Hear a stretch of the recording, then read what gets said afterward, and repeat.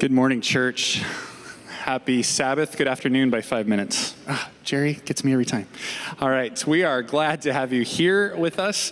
We're glad to have the air conditioning working here, but not in my Sabbath school room this morning. That's okay. We're going to work on that. Hope that you have had a great week, but whatever the week has brought you, that it leads you to a place where we can just together turn our attention away from the things maybe that have weighed us down, away from the things that we've maybe brought or carried into this room.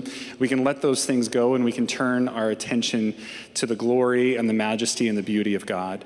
And I'm enjoying this series on the book of Romans. I hope you are as well. I hope you can spend some extra time and study as we go through this important, crucial book.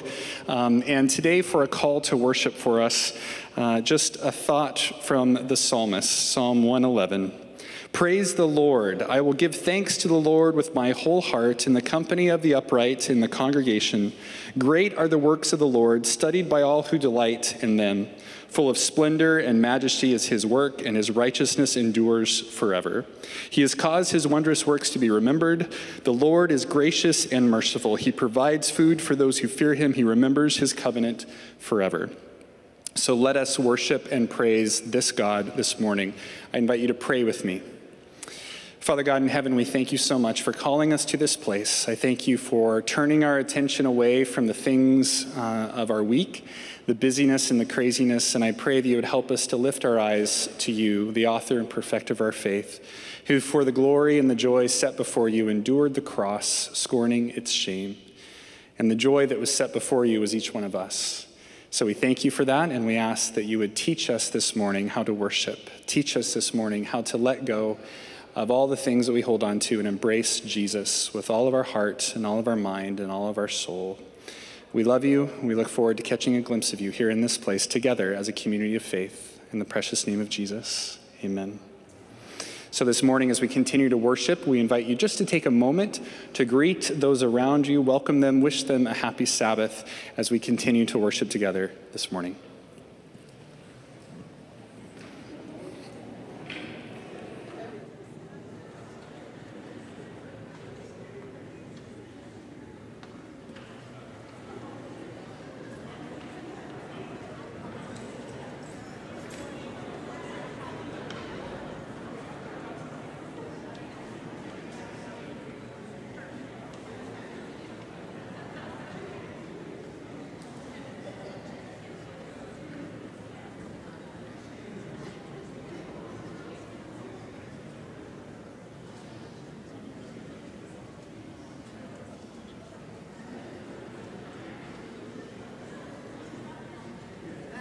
Welcome everybody to Kettering Life. Thank you so much, everyone who is a part of the Kettering Church faith community.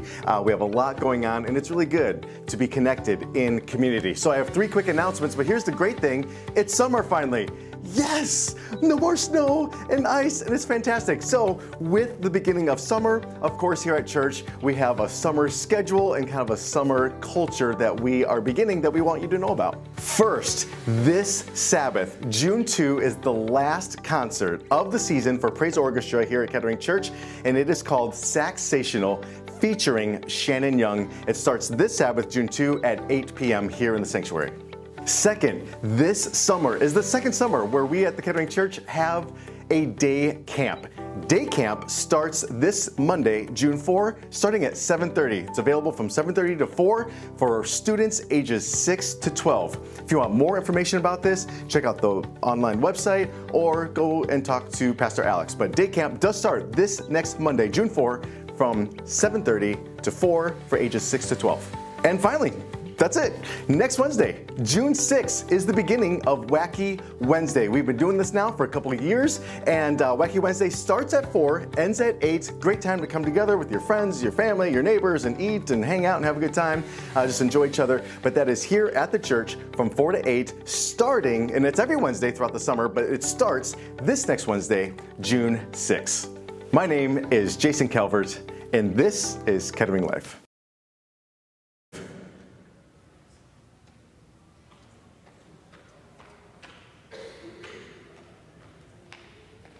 This morning I get to share some really fun information for you. Yesterday we had 20 pre-registered children for our day camp, And last year at this time, we had 2. So we are up in numbers, and we're delighted. The most wonderful piece of information about the 20 that are pre-registered is that 47% are non-Adventists.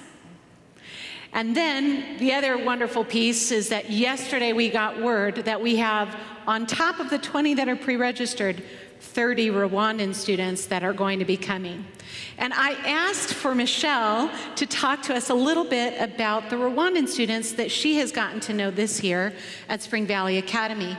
As we've shared with you, the Rwandan students that have come here as refugees, their families have come here, they don't know the language, they don't know the culture, and Spring Valley Academy, alongside many of the area churches, including ours, have sponsored these children to get an education, a Christian education. But this summer, we're sponsoring them to be at day camp. Tell me a little bit, Michelle, about your experience working with these students this year. Okay, I would love to, because I love talking about these kids. So I ran the tutoring center at Spring Valley this last school year, and the way that they touch your heart is beyond any blessing that you could expect. I have a card that one of the freshmen wrote to me at the end of the school year, and I told Pastor Alex, I'm going to try to hold it together because it just warms your heart. But 2 things that she said is, thank you for your time. You've been a loving and caring mother for us. And also taking us like your kids, we also take you like a second mother because of everything you've done for us. And then she goes on to say, I really appreciate you. Nothing that I can give you to pay you back for everything. All I can say is God give you more blessing with your family. And I think we were talking before the service, and I think that just those words pay me back for everything. And I didn't need to be paid back, but it's the blessing. It's the blessing that we get when we answer God's calling. And, you know, to be able to help out with the day camp and to give your time or to give your offering over the summer, I know that you would get the same blessing and be paid back 100-fold for answering God's call to serve.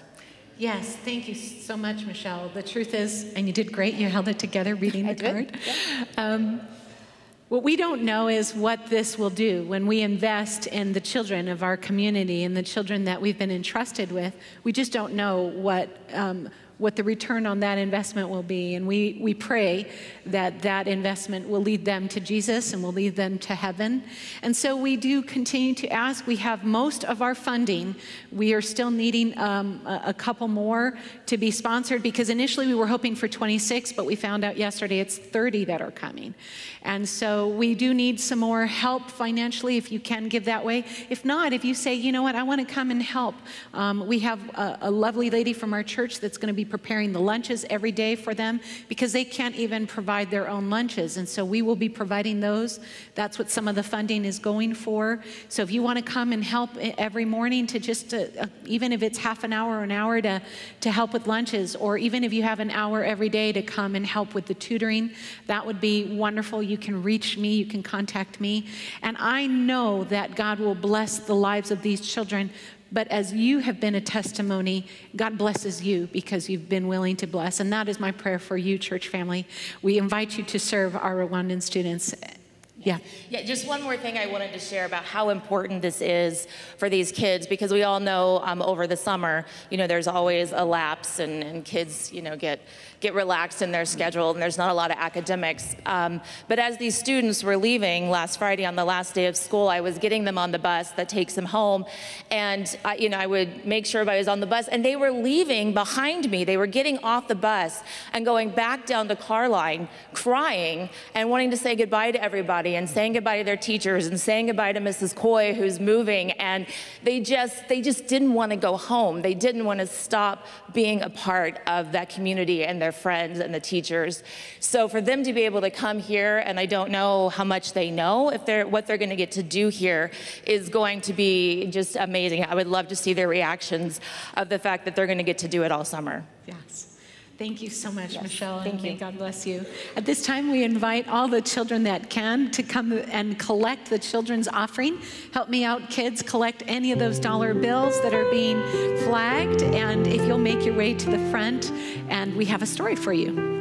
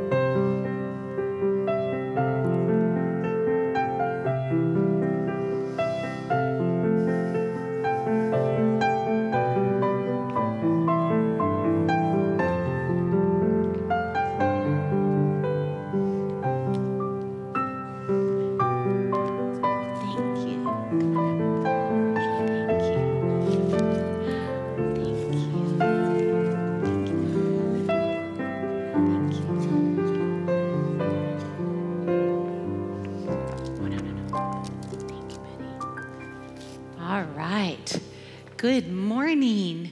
This morning, I want to tell you a story about a little girl named Alex. And she found this stuff. Do you want to touch it?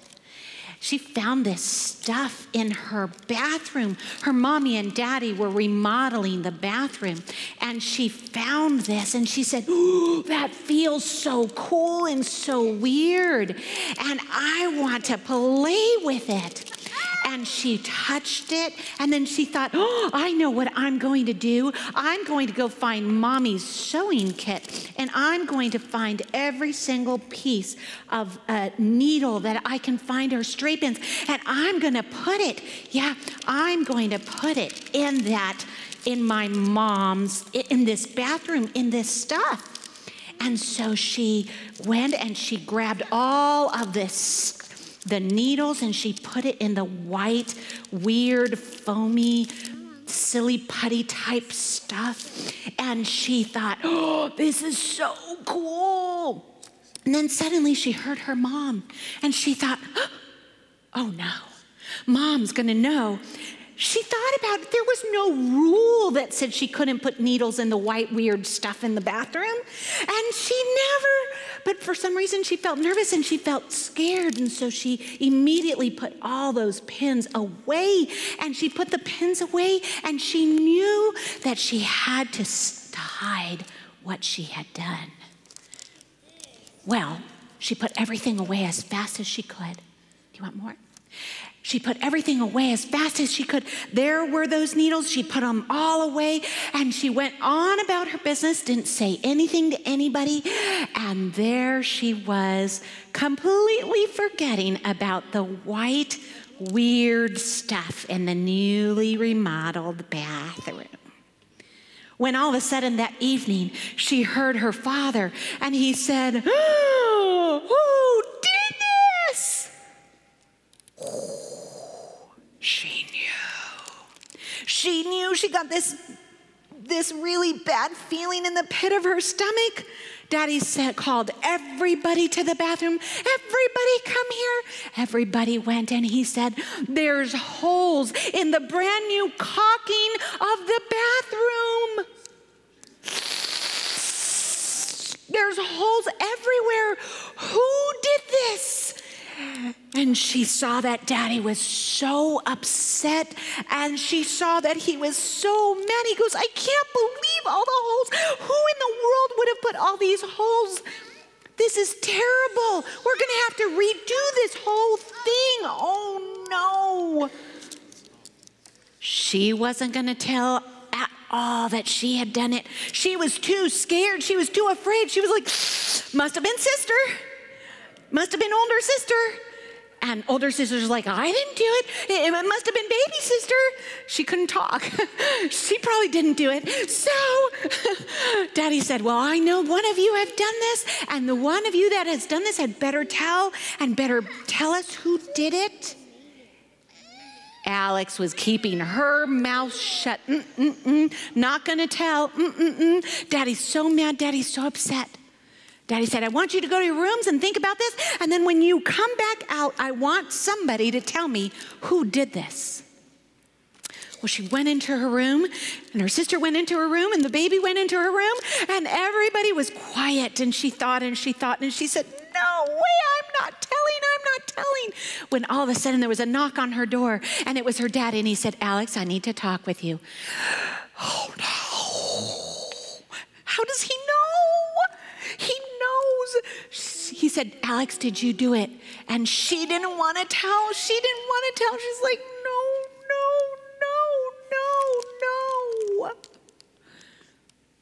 And Daddy said, "Well, there has to be a punishment because someone did this that was wrong, and there has to be punishment.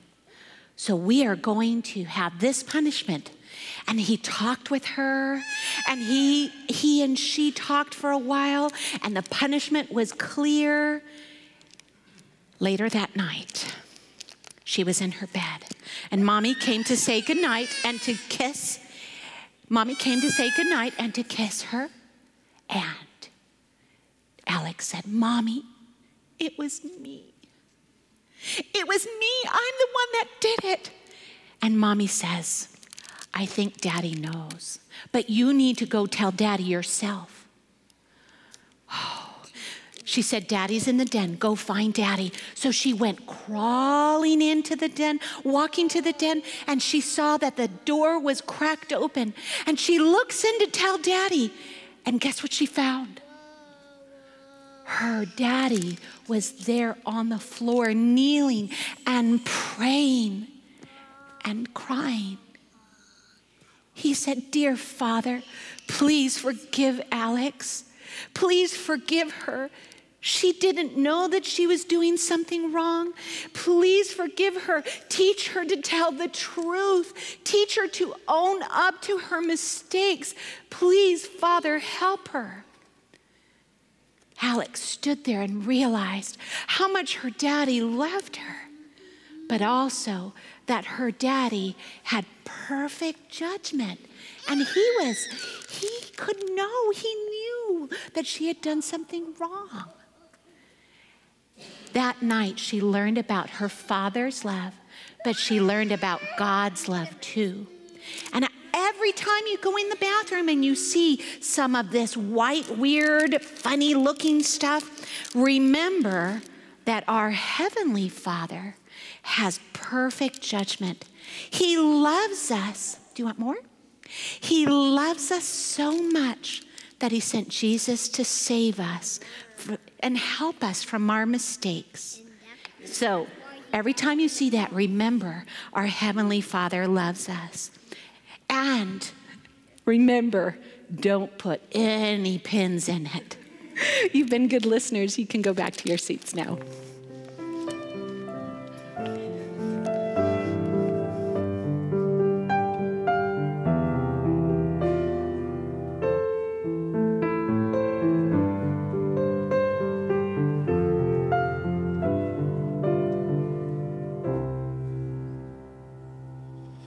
Well, church, we are indeed blessed, amen? God is good. He sends passionate leaders into our lives to make our church and our community and the ministries of our church so much better. And so it's a privilege for me to bring up Michael Bodie. In case some of you are thinking, Michael Bodie, I've heard that name before. How do I know that name? He's grown up in this community, graduated from Spring Valley Academy, and 10 months ago, he joined our staff here as an intern for youth ministries and 413 and Paracresis Ministries. He has done so much behind the scenes work. And specifically when he came and he interviewed, if you remember, we said, well, why, he graduated from Oakwood with theology. And why did you study that? And he said, I just want to serve God and the church and his people. And he has done that these last 10 months. So can we just give him a round of applause for appreciation for all that Michael has done for our church, for our kids, all the stuff. He has done a lot of planning behind the scenes for that. So I'm just very thankful for him, and I just want to pray a blessing upon him as he transitions from this role. Yes, thank you. A blessing to work with you. Also, I want to thank Kettering Praise Orchestra. I have often said Kettering Praise Orchestra does a high Sabbath make. Just your presence here makes it a destination church service. It's worth getting on an airplane and flying across the country just to hear your music. I am always so blessed, and I absolutely love it when you are here. And I'm sad that your season is now over.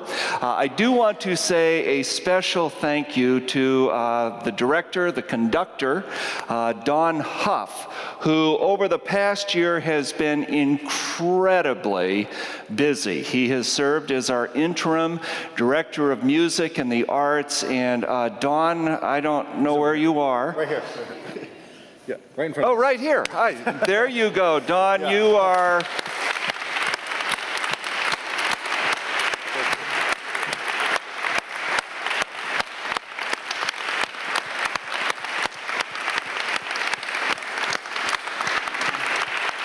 Don, you are such an incredible person. You are such a blessing to work with, and your standard of excellence is out of the stratosphere.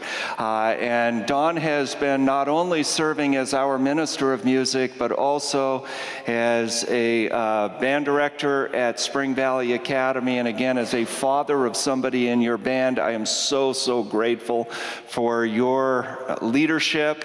And then also, of course, you have been serving as the conductor of this amazing group of musicians behind me. And Don, we are just so thankful. And we do want to present you with a small gift of our small token of our appreciation tonight at the concert. And friends, you do not want to miss the concert tonight at 8 o'clock right here in the sanctuary. It's going to be an amazing conclusion to an incredible season with the praise orchestras. But Dawn, we want to offer a blessing for both of you, and we just rejoice together for all that you have meant to this congregation over the past year, so thank you. God, for Michael and Dawn, we are just so grateful. We are celebrating how you have worked through them to minister in this place. And we see their fingerprints all over the place, the difference that they have made in our young people, in all of us, God, as they have faithfully served you. We rejoice and we say thank you, God, for entrusting their ministry in this place to us over the past year. Continue to bless them in the next chapter of their lives. Continue to anoint them by your Spirit is our prayer in the name of Jesus. Amen. Amen. Thank you, Don. Thank you, Michael.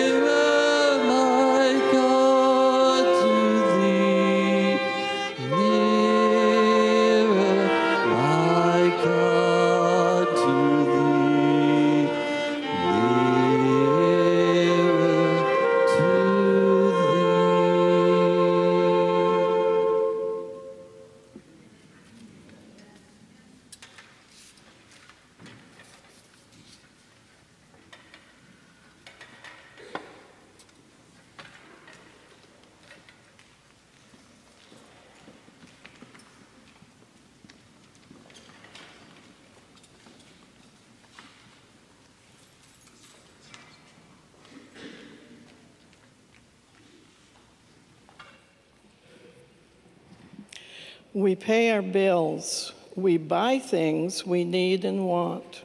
We spend money, but we give to those we love. If we make God first in our thoughts, talk, and our giving, it should be the most natural thing for us to give to our Lord. You can give and not love, but if you love, you will give. Dear Lord, thank you for what you have given us, and bless this offering. Amen.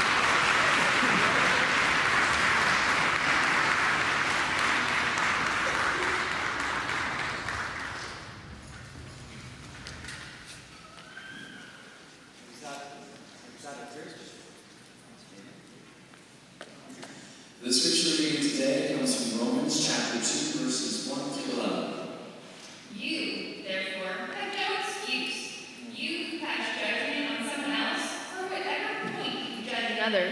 You are condemning yourself because you who pass judgment do the same things. Now we know that God's judgment against those who do such things is based on truth. So when you, a mere human being, pass judgment on them, and yet do the same things, do you think you will escape God's judgment? Or do you show contempt for the riches of his kindness, forbearance, and patience, not realizing that God's kingdom is intended to lead you to repentance? But because of your stubbornness and your unrepentant heart, you are storing up wrath against yourself for the day of God's wrath, when his righteous judgment will be revealed. God will pay each person according to what they have done. To those who by persistence in doing good seek glory, honor, and immortality, he will give them eternal life. But for those who are self-seeking and who reject the truth and follow evil, there will be wrath and anger. There will be trouble and distress for every human being who does evil, first for the Jew and then for the Gentile. But glory and honor and peace for everyone who does good, first for the Jew, then for the Gentile. For God does not show favoritism. At this time, I'd like to invite all who are willing and able to please kneel.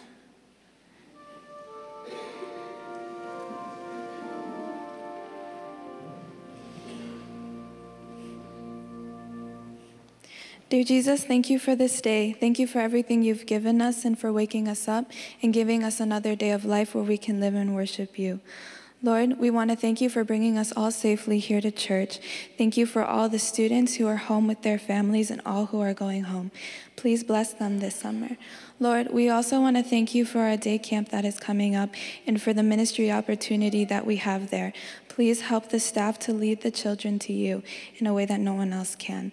We also want to thank you for all the Rwandan students who are coming, and we pray that you will give the sponsorships for the ones who still need it. Lord, we want to pray for everyone traveling this summer. Please be with all of those going to visit family and friends, and please bless them. Lord, we also want to pray for all those who are sick or in need of healing. We think of Carrie Beck, Pastor Haffner's sister-in-law who is battling with cancer. We think of Zelda Dunn, who needs healing and recovery. Think of Teresa Simmons, who needs full recovery. Lord, we just pray that you put your healing hand on all the sick and suffering. And please bless all of those who have lost loved ones recently. Lord, please be with us now as we hear this message. We pray that you open our ears so we get what you want us to hear, and please help us to listen to the prompting of the Holy Spirit in our lives. Thank you for hearing and answering our prayers. In your name I pray, amen.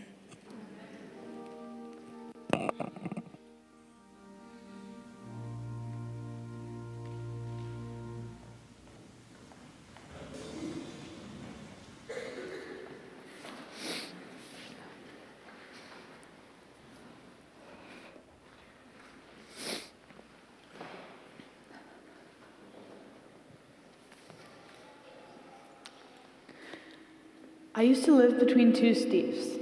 One Steve lived in the apartments across from the park. The other Steve lived up my block, but I never really knew him.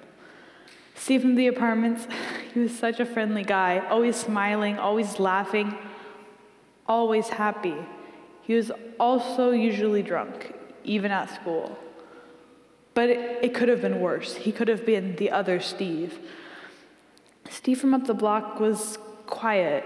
He never seemed happy, was never smiling. He didn't like the other Steve. One time, when Steve from the apartment was so drunk he couldn't even stand up, the other Steve just shook his head and frowned. He did not like him, and he didn't think he was funny either. Steve from the apartments wasn't a great student. I saw his report card once. If I'd come home with grades like that, my parents would have killed me. Steve from up the block was an honor student, I think. He never really talked to me or the other Steve. If I have to say one good thing about Steve from up the block is, well, he knew how to dress. He always looked nice, he was always clean, and really kind of handsome. The other Steve would have been as well, if he'd shaved, cut his hair, and worn something other than his dad's old Led Zeppelin t-shirts. He was a good kid. He always talked to me, and He always remembered my birthday, even if he forgot to get me a gift. He wanted to be my friend, and I was glad to have him. Okay, things got worse at home. They had never been great between me and my mom, but that day, I couldn't take it anymore. I was done. When I got to the bus station, I was sobbing. I poured my heart out to the two Steves. I told them why I was upset. I told them I didn't know what to do. I told them I needed the pain to go away. Steve from up the block finally spoke to me. He said he knew someone who loved me. He said his friend could give me peace, and all I had to do was admit that I was a sinner. And then I'd go to heaven just like him. Steve from the apartment, he didn't tell me about anyone who could fix me. He told me he loved me. He hugged me. He told me I should get high, because that's what he always does. He said he's going to hell anyways. What difference did it make? When the other Steve heard this, he was furious. He called the other Steve a fool, and he said if I did the same thing, then I was a fool too. I didn't need any more name-calling that day. What I needed was a friend. And that's why I did what I did. And all right, I know, it was stupid. I used to ride the bus between two Steves. One Steve was my friend the day we met. The other Steve never said a word to me until the day he told me what a fool I was. Looking back at it now, I realize it was a huge mistake, but if you were in my place, what would you have done?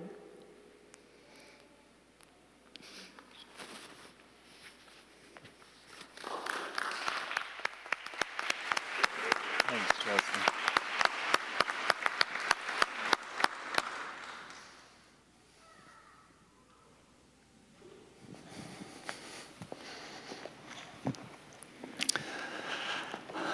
Last Sabbath, I am told that the young adult Sabbath school class had quite the spirited conversation.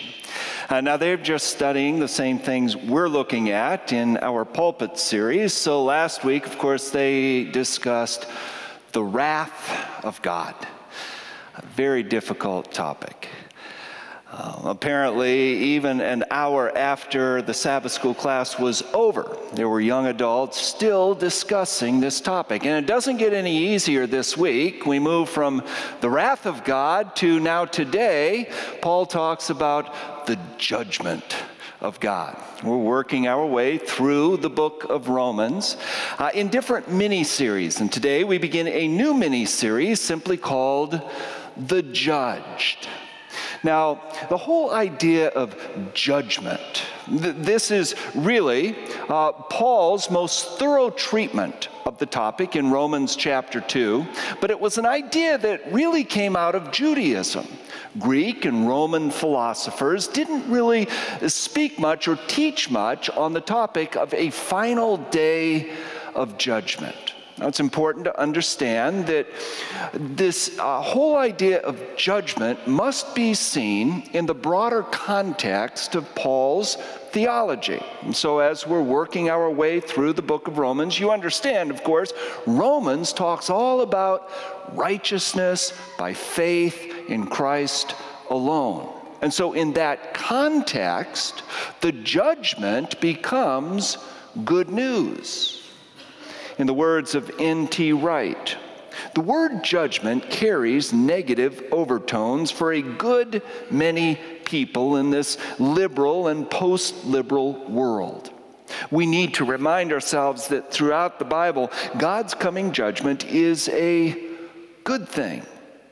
It's something to be celebrated, longed for, yearned for. It causes people to shout for joy in the trees of the field, to clap their hands in a world of systematic injustice, bullying, violence, arrogance, and oppression. The thought that there might come a day when the wicked are finally put in their place, and the poor, the weak, and the abused are given their due is the best news there can be. faced with a world in rebellion, a world of exploitation and wickedness, a good God must be a God of judgment. This past week, I read a book. I couldn't put it down. It was very disturbing on one level, titled Killers of the Flower Moon, written by David Gran. It tells the true story of the Osage Indians back in Oklahoma in 1920s. And as I found myself reading this story, I became more and more outraged. At one point, I just felt like my blood was boiling to the point that I had to vent. And so I called my brother and just said, I'm so angry because it's the story of how the Osage Indians could not get a fair trial, and they were systematically being murdered by poisoning, by gunshots, by explosions. And everybody seemed to be in on the corruption. The judges, the governor of the state, the private detectives who were working on it, everybody. And I found myself outraged. How can this be? It's the story of when there is no justice. Nobody wants that. N.T. Wright is correct when he says a good God must be a God of judgment. So Paul begins in Romans chapter 2 to discuss the judgment of God. The first 4 verses, he juxtaposes our imperfect judgment toward one another with the perfect judgment of God. If you have the outline there in your bulletin, or if you have your Bible, turn to Romans 2. We begin in verse 1, where Paul says, "You therefore have no excuse, you who pass judgment on someone else, for at whatever point you judge another, you are condemning yourself, because you who pass judgment do the same things." That's the problem with our human judgment, is that we're just as guilty. We do the same things. And so what we tend to do is then judge people on certain lifestyle choices or behaviors that we subscribe to, and then we think everybody else should follow suit. An example of this, a woman by the name of Johanna Reardon tells about how when their kids were quite young, they decided that they would not let their children watch R-rated movies. But because they weren't going to watch R-rated movies, she and her husband decided that they would join their children, that they would not watch any R-rated movies either. And she writes, "We made this decision in good conscience, never regretted it. I found, however, that it made me feel judgmental toward other parents who watch R-rated movies." Can you relate to that? I certainly can. She said, "I began to feel they weren't fully committed to Christ because they watched things that I decided not to watch." Now, maybe it's because I have grown up, 4th generation, Seventh-day Adventist, that I can really relate to this. I can be very judgmental on things that I have decided to do for myself. Then I think everybody else, if they're spiritual like I am, well, then they should follow suit, right? Now, it may not be R-rated movies, maybe a vegan diet. You find yourself looking down on anybody who would eat cheese. Maybe it's wearing jewelry or swimming on the Sabbath, drinking alcohol, going to a restaurant after church, whatever it might be. It's easy, isn't it? To have sort of a judgmental spirit toward people who make different lifestyle choices than you might. And Paul says to us all, be careful on that one, because you're doing the same things that they are. Only God exercises perfect judgment. He goes on, verse 2, now we know that God's judgment against those who do such things is based on truth. No argument with Paul here. Everybody knows God's judgment is perfect. So when you, a mere human being, pass judgment on them and yet do the same things, he repeats this phrase, you do the same things, do you think you will escape God's judgment? How do you figure you're going to escape God's judgment when you sit in judgment with others and yet you do the same things? I think of the news story, maybe you remember it, out of Broward County Courthouse down in Florida. Over the course of just 6 months, 3 judges were all busted for drunk driving.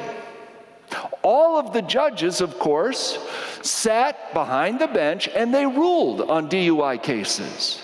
Of course, you can imagine the public was outraged, demanding that all 3 of the judges resign, which they did, because as the public wanted to know, how can they sit in judgment if they do the same things?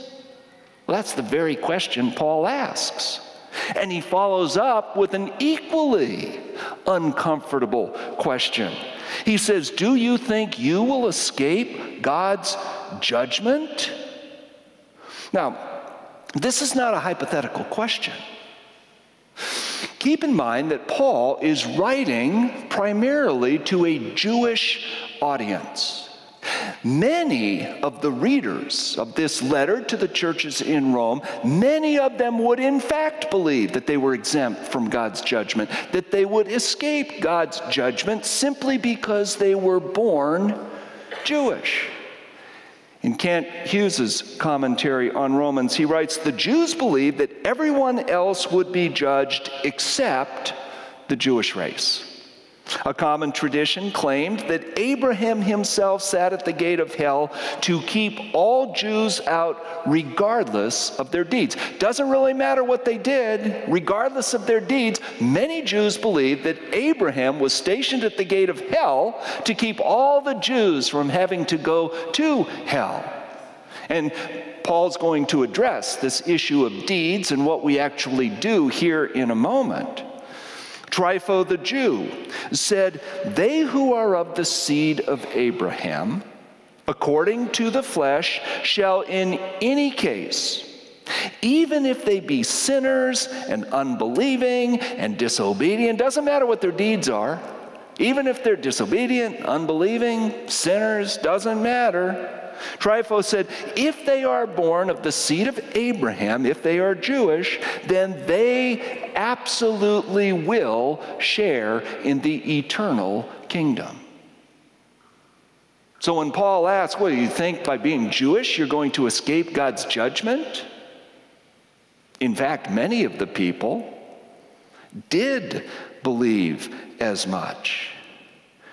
He then writes, verse 4, or do you show contempt for the riches of his kindness, forbearance, and patience, not realizing that God's kindness is intended to lead you to repentance? See, if you think that you are beyond God's judgment, you show contempt for his grace. Now, in the first 4 verses, Paul juxtaposes the perfect judgment of God with our imperfect judgment toward one another. Now, in the next 6 verses here, Paul contrasts those who live according to the way of Jesus with those who do not. And he talks about the natural consequences of those who rebel against God. So look at verse 5. But because of your stubbornness and your unrepentant heart, you are storing up wrath against yourself for the day of God's wrath, when his righteous judgment will be revealed.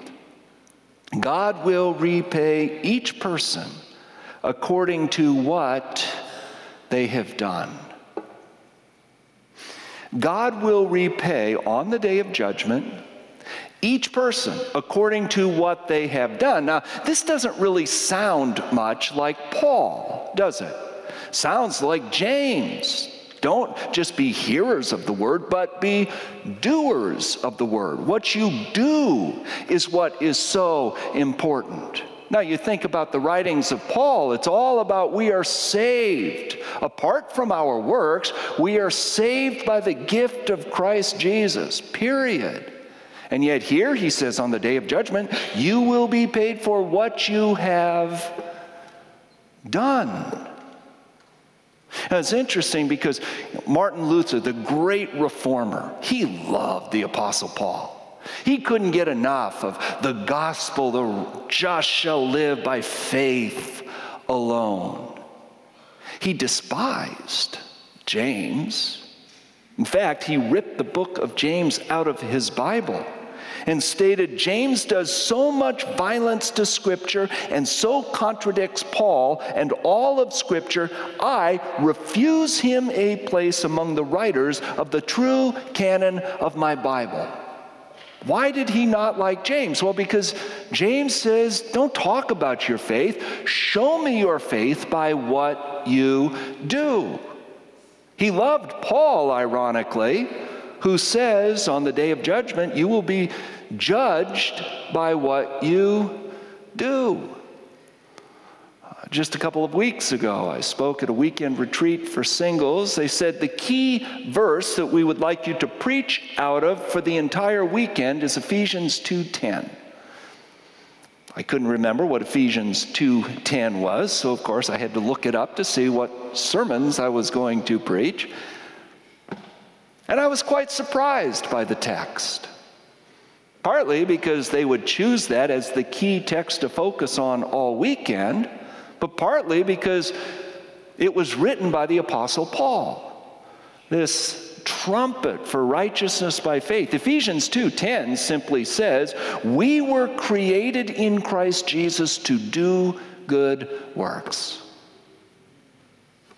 That's the verse. We were created to do good works. Apparently, there's not a real contradiction between the writings of James and Paul. Scripture is not against good works. Scripture does not speak against effort. In fact, Jesus himself makes the statement, make every effort. The Bible's not against effort. The Bible speaks against trying to earn your salvation. And this is, of course, what Paul will write about as we continue in our study through the book of Romans. That we don't earn our salvation through our good works, but we do show our status as saved through what we do. And then verse 7, he goes on to say, to those who by persistence in doing good seek glory, honor, and immortality, he will give eternal life. But for those who are self-seeking and reject the truth and follow evil, there will be wrath and anger. There will be trouble and distress for every human being who does evil. First for the Jew, then for the Gentile. But glory, honor, and peace for everyone who does good. First for the Jew, then for the Gentile. Twice he repeats that phrase. First for the Jew, also for the Gentile. In other words, everybody is going to have to face that day of judgment. And notice in the passage we just read that here Paul contrasts those who choose to follow in the way of Christ, and then he juxtaposes them with those who choose to reject the teachings and the way of Jesus. And notice the kinds of words he used to describe first those who choose eternal life in Christ. Glory, honor, immortality, peace. Just our choices have consequences. And it's just a wise way to live. Peace, immortality, honor. Now compare that to the words he uses to describe those who rebel against God. Wrath, anger, trouble, distress, and so on. So you choose. But the real point that Paul is making in this section of Romans comes to us then in verse 11, where he just states bluntly, God does not show favoritism. Jew, Gentile, Adventist, atheist, doesn't matter. You cannot escape the judgment of God. That's the real point of this passage. All of us someday will face God's judgment. Old story, New Year's Day. My wife and I had been up late the night before welcoming in the new year when about 3 o'clock in the morning we heard this loud banging noise downstairs, like somebody was trying to break into our home. And so my wife was all concerned. She says, "What's that loud noise downstairs?" I said, "What loud noise, dear?" Of course, I had to say it very loud so that she could hear me over the loud noise downstairs. When she suddenly has this epiphany, she said, "Oh, I know what it is. There's some axe-wielding, bloodthirsty, mouth-foaming, homicidal maniac who's running around our neighborhood cutting people up into little bits. Go check it out." And I remember, no, this is the age of equality. I say to her, "You go check it out." And she said, "I can't. I haven't put on my makeup." And I said, "Well, neither have I." Well, I lost rock, scissors, paper, so I went down. And sure enough, there's this man banging on our front door. I crack open the door, and here stands this giant. He says to me, "Are you Karl Haffner?" I said, "Well, that all depends. Like, who are you?" He explained, "Well, I'm here to serve you with papers. You're getting sued for an accident that you were involved in a couple of years ago." And with that, he handed me a stack of papers as thick as the church hymnal. And he disappeared. Now, at that point, I had an option. I had a choice I had to make. I could take the stack of papers, dump it in the recycling bin in the kitchen, go back to Cherie and say, "It was nothing, just some drunk knocking on the wrong door." I could have done that. I didn't. Instead, I spent the holiday that year calling all of my attorney friends, asking them, "What should I do?" They all told me the same thing. Whatever you do, don't ignore it. Because it's not going to just go away. Someday, you will have to stand accountable for that accident. And they were right. The day of judgment did, in fact, come. And this is the point that Paul is making here. We all, Jew or Gentile, doesn't matter. We will all face the judgment of God. That's the bad news, because we will all stand guilty. The good news is that for those who choose Christ, we will stand perfect, righteous on that day of judgment. I love the way Alistair Berg puts it. He writes, "What would we have to say before the bar of God's judgment? Only one thing: Christ died in my place." That's the only thing we can say at the bar of judgment. That's the gospel. Christ died in my place. Pastor Johnny V. Miller recalls how when he was a teenager, he was absolutely obsessed with the Holocaust. He was disturbed and appalled and grieved by it, but he couldn't get enough literature on it. He said one of the most disturbing things was when he saw pictures of both Auschwitz and Dachau. The big sign, the outside of the concentration camps. Now, I am German, but I don't speak German. I put it there in your outline. I'm sure for those of you who speak fluent German, and I know there are a few of you, that I am butchering the pronunciation of this German phrase, what is on the outside of these concentration camps. Arbeit macht frei, or something like that. What it means, work makes free. Work makes free. Miller writes, it was a lie, a false hope.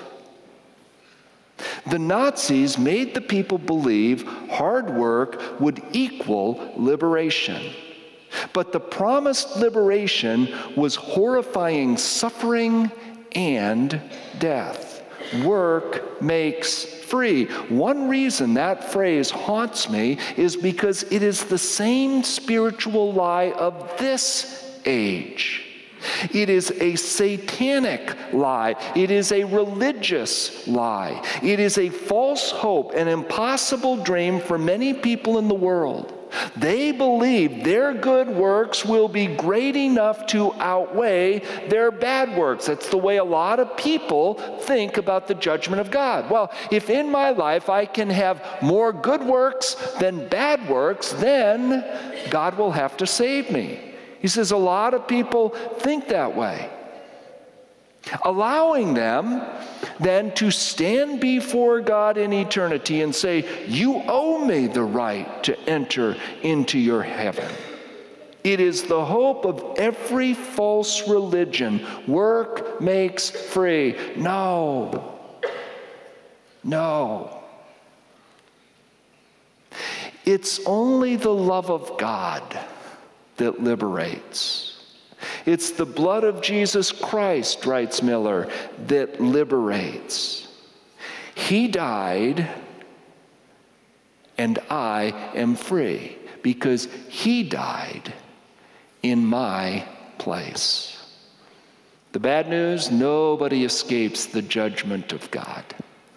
The good news, Jesus assumes our guilt, and we are pardoned. All praise be to God for his wonderful judgment.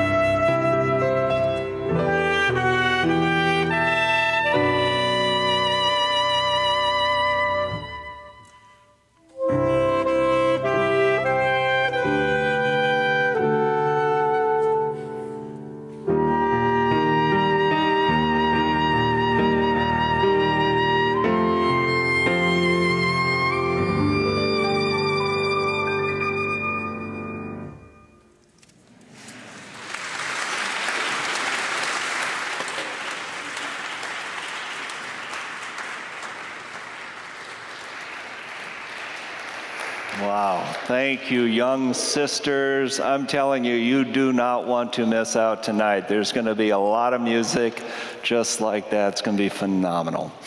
Let me leave us with a blessing. Father, I pray that you would anoint us now by your Holy Spirit to live a life of assurance and security in Christ. Go with us now as we seek to live the way of Jesus, to love like him. In his name, amen.